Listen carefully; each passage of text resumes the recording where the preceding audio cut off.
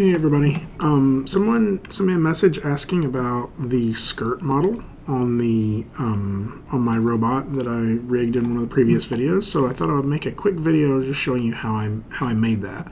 A couple different options for that. I think this will work. This is actually a new tool that is in here. This polygon disk. So if I click that, and we get this. You know what?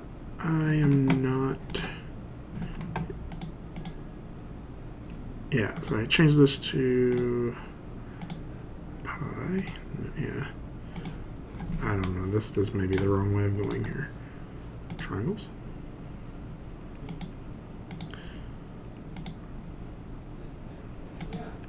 There we go. Caps. So I really just need. So we could do it this way. We could also do it with a cylinder because the cylinder also has those same controls. So I could do the. Not only height, I just need more cap divisions, right? So I'll go ahead and do something like this, right? Actually, I'll put quite a few in there, maybe even quite a few subdivision points, right? So either of these would work. I'll go ahead and just show you the sort of the old way, the hard way of doing it. And then I would just delete all of this stuff down below. Right? So all I have is that cap, right? The other thing I would do is I would delete sort of a circle of faces here that I need. So I don't need those or these, right? And then for me, I just had this that happened to loop around my character's waist relatively well, right? Now the thing you'll notice, my pivot point is down here. I can go to modify center pivot, and so now it's back up there in the center. I can scale that up. And so let's say this is the object that I'm going for. So this isn't exactly accurate, but you can think of this as sort of a, if you were to take a skirt and just sort of stretch it out, that maybe it would do something like this. And in all honesty, it probably wouldn't lay out this flat, but this is a place to start.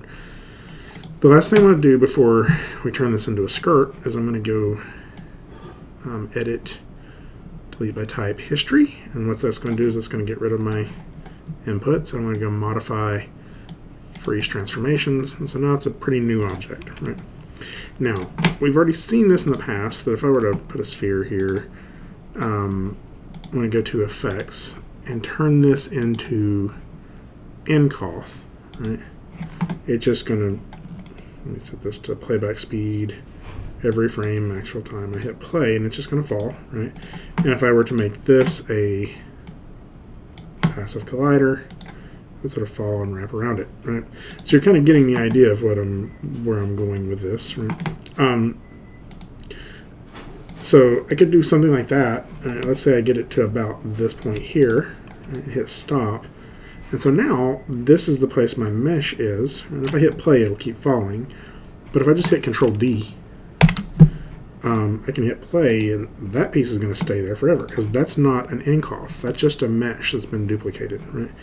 If I hit 3, I get kind of this mesh shape, right? I'll show you another way of doing that without the sphere that works pretty well, which is I'm going to delete that, delete the sphere. Right now, again, it's just going to fall. But if I were to go in here and grab all of these edges right here, there's some N constraints, right? And what this is where I can constrain parts of my mesh to another object. Think of a belt or something like that, right? So let's just give this as a belt. I'm going to go to N constraint with those edge selected and just say transform constraint. And basically what's going to happen now is those are going to stay in that location. It's going to stay in the same point as here, right? But the rest of the mesh is going to fall. So I can start getting something like that. And then again, whenever I'm happy with how it looks just as sort of a default shape, I can keep it there. Right? Now, let's say I wanted to actually make this simulate, right? I would probably do this step last, right? The constraint. But again, this part here, I can move around, I think. Let's see, if I hit S there, moved it over to here, S there. If I hit play, you'll see my constraint kind of moves, right? So I'm going to undo those two keyframes. Instead of moving it, if I were to put a sphere in here, right, and parent this dynamic constraint underneath the sphere, then I can animate this sphere around anywhere I want to, right? Let's say my sphere is, you know, walking over to here, right, and along that way, I have it do like little bounces, whatever, as it goes along. Now I know my skirt's messing up every frame of that, but I'm not too worried about that. So what I get now is sort of dancing along with it, right? Now you start to see some of the problems with Fabric, is that it can mess up really quickly.